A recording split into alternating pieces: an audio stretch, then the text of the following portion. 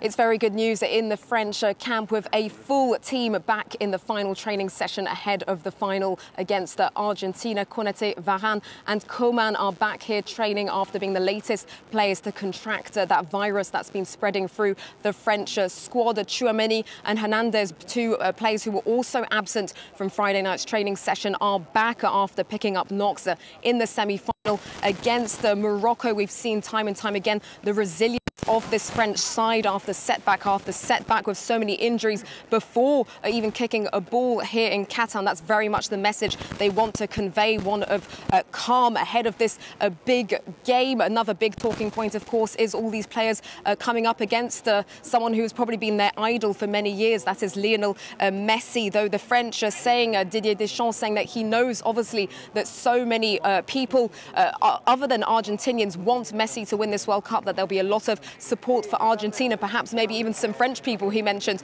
supporting Argentina for his last swan song to complete his trophy cabinet. He's saying that he's not bothered by that all focus will be on France getting their third ever World Cup and perhaps getting back-to-back World Cups for the first time since 1962.